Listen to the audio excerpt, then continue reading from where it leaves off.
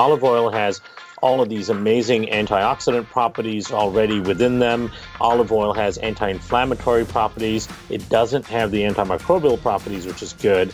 And then you put the spores in there and rub that into the skin, and it makes a big difference. So then you'll get benefit both from the olive oil and from the spores themselves. Welcome to the Healthy Skin Show with Jennifer Fugo, where we're flipping everything you've been told about your chronic skin issues upside down and connecting you with alternative solutions your dermatologist never told you about.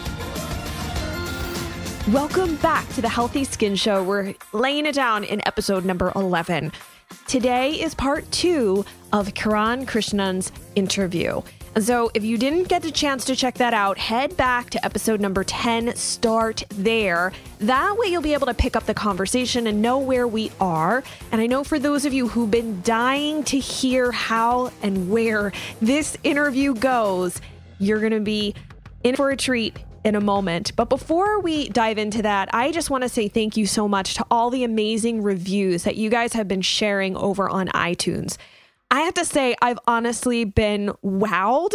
I put a lot of thought into creating the Healthy Skin Show, and I did it out of my deep desire to support and connect all of us within this community, and also to empower you so that you have a choice. Your feelings, your experiences, your symptoms matter, and that we can do better. And if we as a community come together, maybe we can even change the way the conventional dermatology is viewing these symptoms and these conditions so that they will provide everyone who comes to their office with a chronic skin rash complaint better options. I wanted to share one really cool review that 12345 Ren Dog left called Eureka, Portal to the Holy Grail of Health. I really appreciate that. That's super nice way to describe the Healthy Skin Show. In this, the reviewer says, I am a psoriasis sufferer for 30 years now. I have listened to numerous podcasts over the years on a mission to heal my skin. Nothing has ever compared to the wealth of information that I have received from tuning into the Healthy Skin Show. Together with her guests, Jennifer dives into a plethora of alternative holistic approaches, solutions to heal things from the inside out.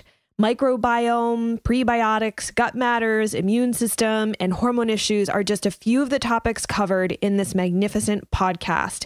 As an eczema sufferer herself, Jennifer truly cares about helping others, and she's nothing short of brilliant, and I feel blessed to share this healing journey with her. Bravo. Oh, thank you. Thank you so much. I really deeply appreciate that. And I'm so glad that you guys are all finding value.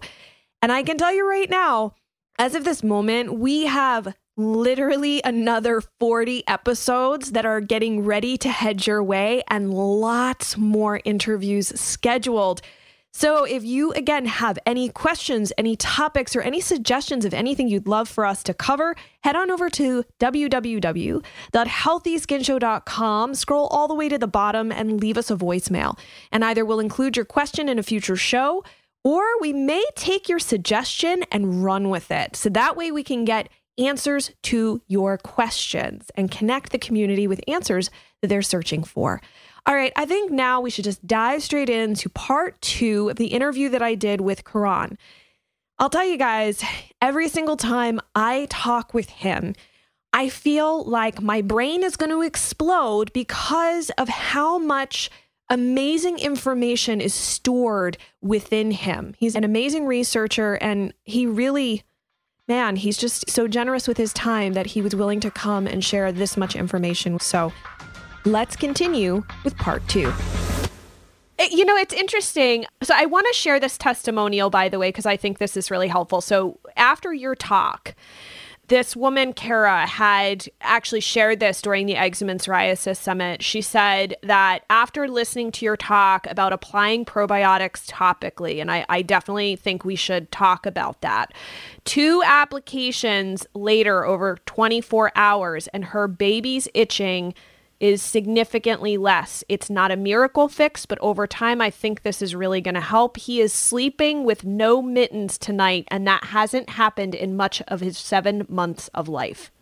That is so amazing to hear, and it makes like all of the research and travel and hours of reading papers and studying the stuff worth it just for that one story, right? It's so amazing. And it's true in the way we even thought about it, because we work with these unique strains of probiotics. So these are the Bacillus endospores.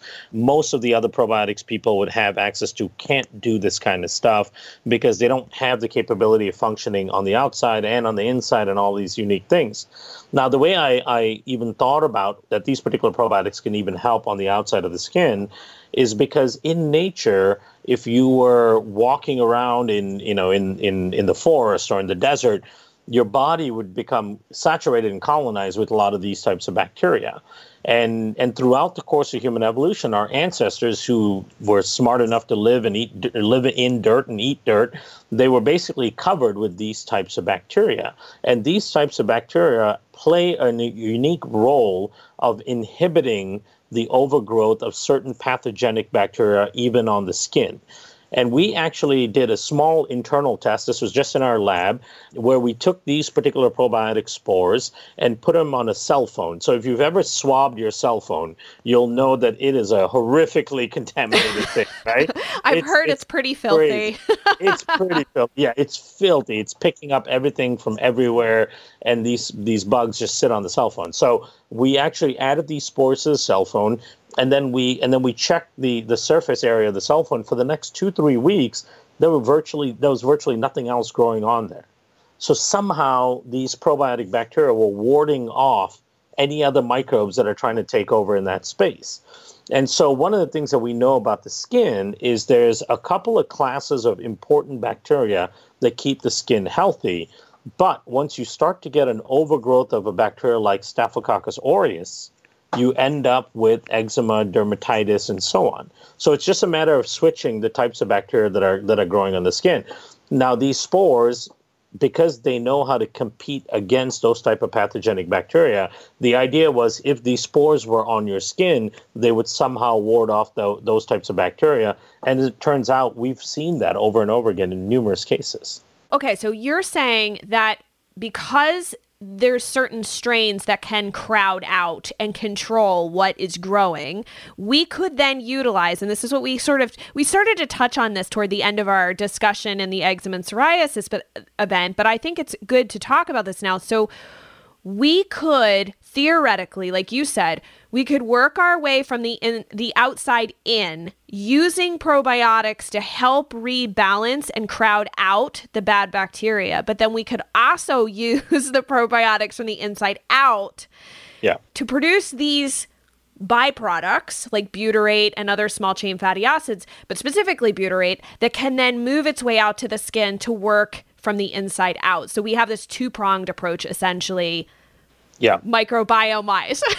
Yeah, exactly. And the reason is because there's different communities on the skin. So your epidermal layer has a different bacterial community than a couple of millimeters in, where your hair follicles are, where the little pouches, the vesicles are in the subdermal area. All of those areas have slightly different types of bacterial communities. And so looking at this two-prong approach, we're basically going after all of the bacterial communities at once, so that even if we are improving one, but the other one is completely disruptive, the improvements might take much longer because the change might take longer to reflect in all layers. So going at it with a two-prong approach, we've seen in general in people with severe psoriasis and eczema, we see in general in clinics that tends to give better results faster.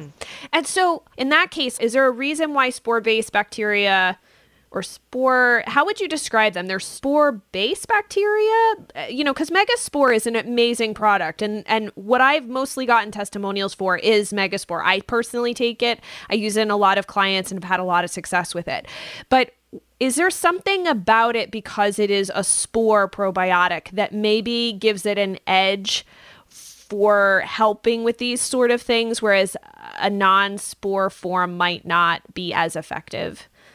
Yeah, absolutely. And it's all in the word. So the fact that they are spore-based, and that is the correct way to classify them. A lot of times people will confuse them as soil-based, but they're not soil-based because Typically, soil-based organism products are homeostatic soil organisms. So a lot of people call soil-based also HSOs. HSOs, homeostatic soil organisms, or soil-based organisms, are organisms whose job and function is predominantly in the soil. So what they do in the soil is they fix nitrogen for the roots of the plants, they break down plant matter, they break down decaying animal matter, they do all these wonderful things for the soil to bring life to the soil. These particular spores exist in the soil, but what they're doing is they're sitting in the soil and using the soil as a vector to get from host to host. Their natural home is in us and to some degree on us as well.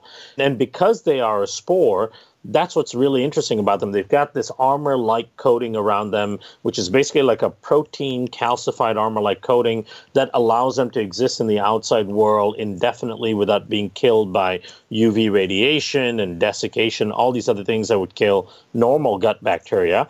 And then that also allows them to enter through the gastric system, which is a very harsh system for most probiotic bacteria. So we've tested 98, 99% of all probiotic products we've tested, and we've tested 40 of the top, all just die in the stomach, right? They don't make it to the site of action alive. They don't have the capability and stability to survive through the stomach acid. And so the spores make it through, and then they are by nature really strong competitive bacteria, and they compete against pathogenic bacteria. And in fact, they've been used for that in the prescription world since 1952, right? So two-thirds of the world. Yeah, it's amazing. When we first discovered these types of strains, we said, okay, who's been using these? Because their properties are so mind-boggling. And then you look, and Sanofi, Aventis, and all these major pharma companies have had spore-based probiotic products in the prescription market since 1952 in Europe, Latin America, Southeast Asia. They've been using them to treat dysentery. They've been using them to treat chronic upper respiratory infections, all of these kind of infective, inflammatory conditions. They've been using them as a prescription treatment for those without side effects, which is the benefit of it, right? And so we said, wow, these must have some tremendous effects in the body. And that's why we jumped on the spores and we started really studying them to figure out what they do.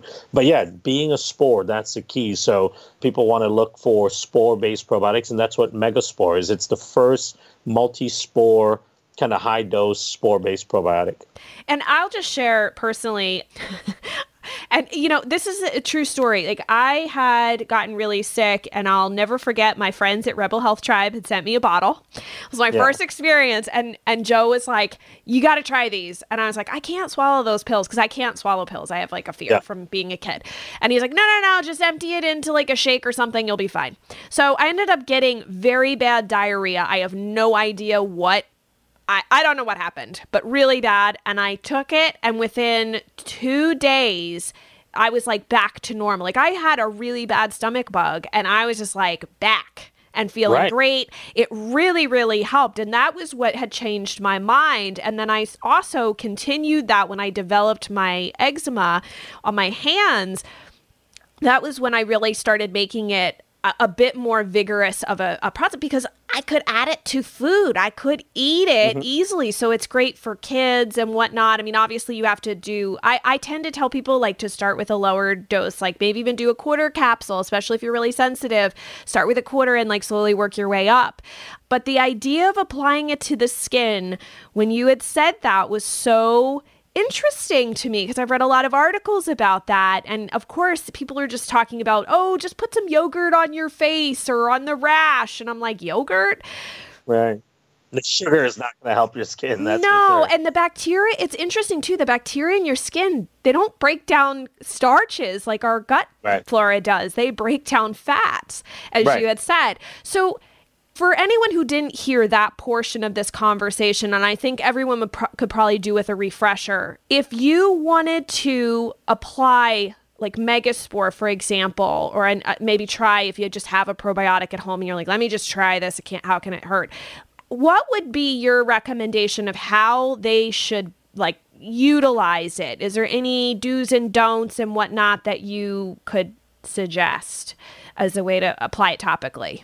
Yeah, I would say use whatever your favorite carrier is. In the case of MegaSpore, it doesn't really matter because they're such strong bacteria that even, for example, if you use coconut oil, because coconut oil is a fairly strong antimicrobial.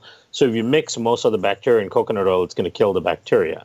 But with Megaspore, it won't. So you can take a tiny bit of coconut oil, put some of the probiotic powder that you just removed from the capsule, and mix it in and just set it on your skin and rub it into your skin and just leave it on there, for the rest of the day. And you can do that a couple of times a day.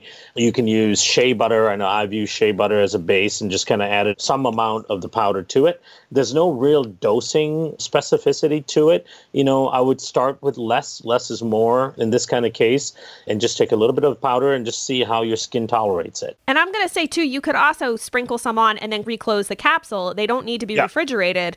So that's a really big plus. I want to ask you, because I've actually had a few people ask me about the coconut oil. It's an antimicrobial. So if, say, somebody has, I don't know, some sort of just a regular lactobacillus or some sort of thing going on in their refrigerator or something they bought at the natural food store, and they mix that with the coconut oil, is it likely to be less effective because of the coconut's antimicrobial properties? Yeah, more than likely the coconut will kill. The long-chain fatty acids in coconut oil will kill those bacteria. And then coconut has, the long-chain fatty acids are pretty strong antimicrobials. Lauric acid, when I was working in the food industry, one of the things that I was helping companies develop was natural, less toxic antimicrobials, because they have to use antimicrobials in some part of the food industry to keep things clean. And one of the things we were promoting was a lauric acid, which is part of the coconut fatty acids that are found in coconut oil. And it kills everything. It kills, good bacteria, bad bacteria, everything. So you want to be careful with coconut oil as well, even if you're just using it on its own on your skin, because there has to be a microbiome on your skin. And if you're using too much of an antimicrobial for too long, you could decimate that microbiome and leave room for less favorable bacteria to take hold, right? So we want to be careful with using it too much. I have done this before as well, use a little bit of extra virgin olive oil and open up the capsule and put it in, because olive oil has all of these amazing antioxidant properties already within them. Olive oil has anti-inflammatory properties. It doesn't have the antimicrobial properties, which is good. And then you put the spores in there and rub that into the skin, and it makes a big difference. So then you'll get benefit both from the olive oil and from the spores themselves. Because we're feeding the skin with an appropriate type of fat that it needs for those bacteria to thrive. I think that's one of the biggest pieces. Like I see people do, I'm putting like the sugar scrub on my face, or I'm like, no sugar. Right. Bacteria on your face and your skin don't want sugar. They want fat. Because who wants sugar on your face is fungus. Exactly. Fungus will love the sugar on your face, so be careful with that, because and a lot of people suffer from fungal overgrowths on their skin, and so we've all used antimicrobial soaps, all of these things, all of that stuff favors fungal overgrowth, and so you want to be careful of using sweet things, because that's what the fungus likes. And last question, because you just brought this up, it's a good question. If you do have, say, candida is the issue. I've had a lot of clients who've had candida overgrowth in the gut, and they've got lots of skin rashes. I had one client that had it everywhere, super bad in her armpits. Like she was so uncomfortable. What is Megaspore? How can it compare to candida? Like, can it go up against candida? What's the deal with that for anybody that's listening who's like, can I use that with candida? Yeah, absolutely. So the thing about candida is it's always present, right? So candida is a normal part of our microbiome, both inside and outside on us. It's always going to be there. The average human has almost 200 different species of candida in them. So candida overgrowth is a symptom of other issues going on, because it's an opportunistic fungus. The moment your immune system and the rest of your microbiome is suppressed for whatever reason, it'll start blooming and overgrowing. Now, like any other fungus, one of the things that makes it hard to get it back under control is because they have these hyphae that basically barb themselves into the surfaces that they're growing into. So even though you might take like an antifungal that'll kill off the growing fungus, it'll leave this little hyphae stuck into that part of the skin. And the moment the coast is clear, it'll just pop back up again. So people keep getting it. They might use antifungals, either topical or oral antifungal, and then it'll just keep coming back and coming back. And the problem with that is they're not addressing the the original cause of the candida overgrowth, which is typically a nutritional issue, an immune issue, or microbiome issue, or usually all three. So one of the nutritional issues is that those people tend to have high heavy metal toxicity. Heavy metal toxicity can really suppress the immune system, and the immune system, part of its job is to control candida, and then it can also disrupt the normal microbiome, whose job it is to control candida. Now, what we see with Megaspore, why it seems to really help with candida, is, of course, the spores will directly compete with candida. So they will actually compete for space and nutrients with candida and pop those guys off the surface that they're barbed into and get them going out of the system.